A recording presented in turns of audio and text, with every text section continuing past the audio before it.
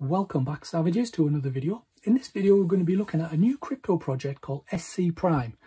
So SCPrime is a crypto project that rewards users who provide disk storage to their network with a token called SCP.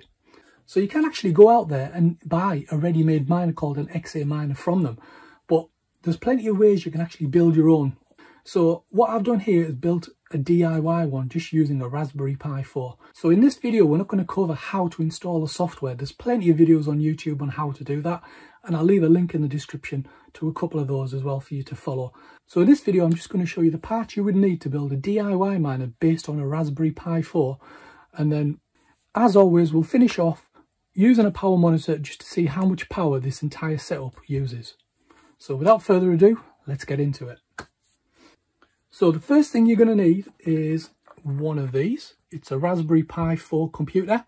The one I've opted for is the Model B 4GB RAM version. So the next thing you're going to need is a good case for the Raspberry Pi 4. So originally I went for the official case with the fan, but I just wasn't very happy with the airflow coming out of it.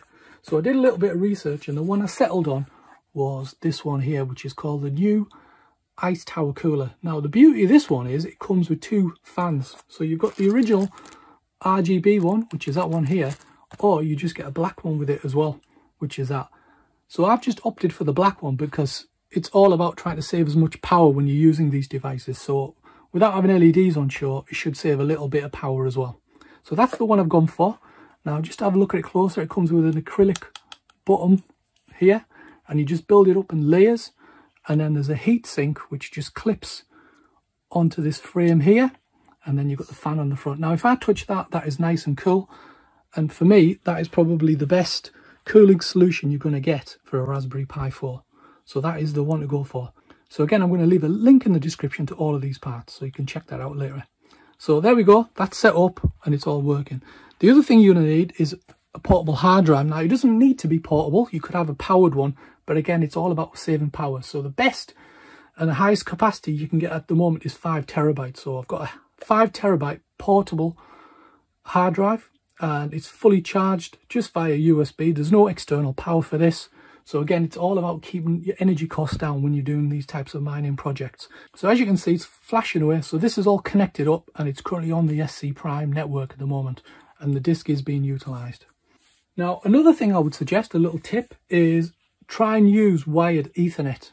So originally I did try this with Wi-Fi, but if you think about this as a storage solution, the SCPrime network want as good a connection as you can get. And for me, when I did all the metrics on Wi-Fi versus wired was always much better. And if you have it as close to your router as possible, then it ensures that the access to the network is as fast as possible. So I'm using Ethernet and it works great. It hasn't gone down at all. I've had it up and running for about 2 weeks now, and it's been flawless. So that's the way to go about setting this all up.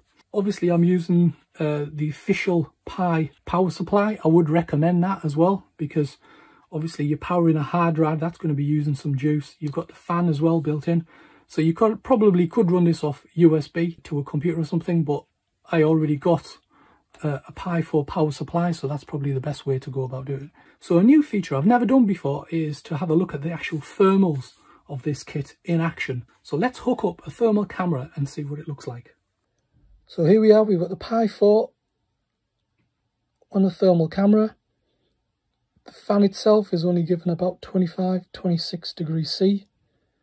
If we move it down to the motherboard itself, it's only about 32, which is pretty good for this. Move it around,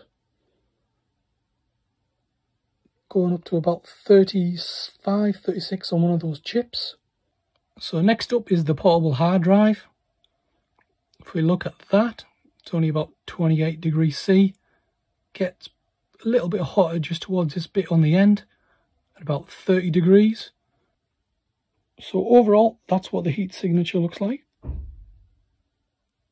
So with the whole system connected up with a cooling fan and a portable hard drive connected via USB, you are looking at 5.6 watts, which is 0.041 amps, which is nothing. So there you go, savages. That was a DIY SCPrime miner built on a Raspberry Pi. Hope you like this video. Please subscribe, like, and I'll see you savages on the next one.